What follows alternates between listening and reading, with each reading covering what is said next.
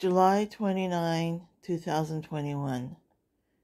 Today's reading is Psalm 49 to 50. Hear this, all ye people. Give ear, all ye inhabitants of the world, both low and high, rich and poor, together.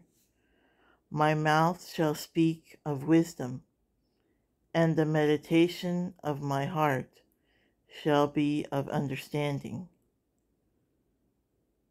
I will incline mine ear to a parable. I will open my dark saying upon harp. Wherefore should I fear in the days of evil, when the iniquity of my heels shall encompass me about? They that trust in their wealth and boast themselves in the multitude of their riches, none of them can by any means redeem his brother, nor give to God a ransom for him. For the redemption of their soul is precious, and it ceased forever. That he should still live forever, and not see corruption. For he seeth that wise men die. Likewise, the fool and the brutish person perish, and leave their wealth to others. Their inward thought is that their houses shall continue forever, and their dwelling places to all generations.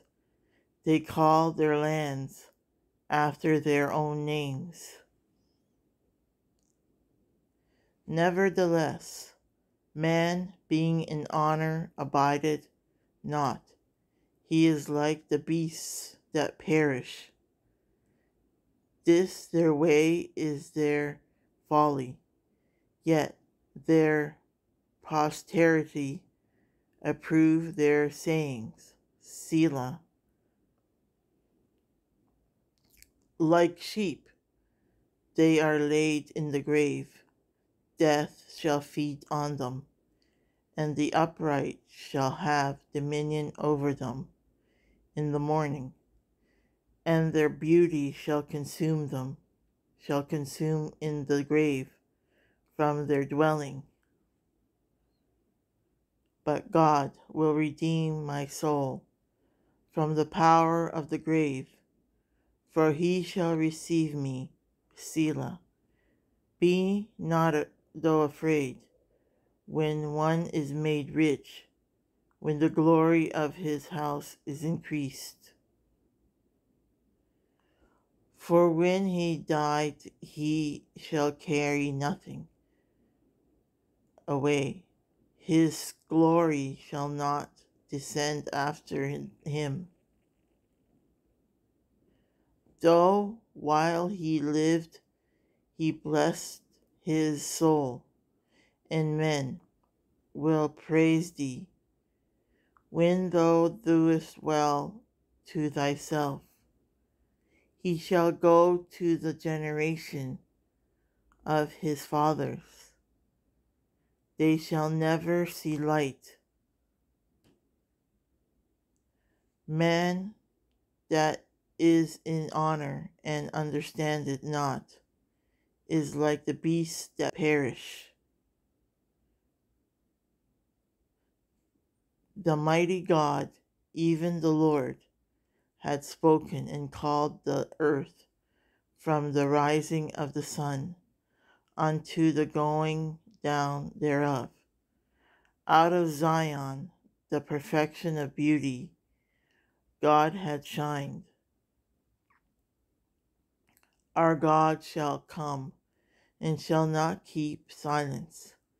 A fire shall devour before him, and it shall be very tempestuous round about him.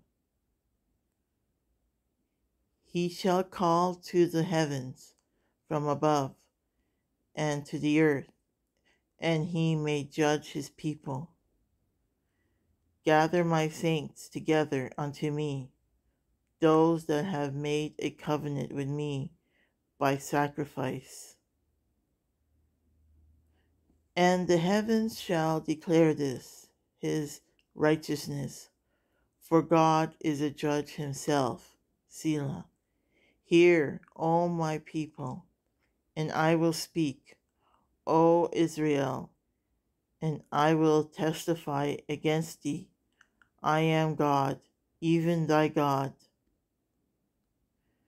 I will not reprove thee for the sacrifices or thy burnt offerings to have been continually before me. I will take no bullock out of thy house, nor he goats out of thy folds.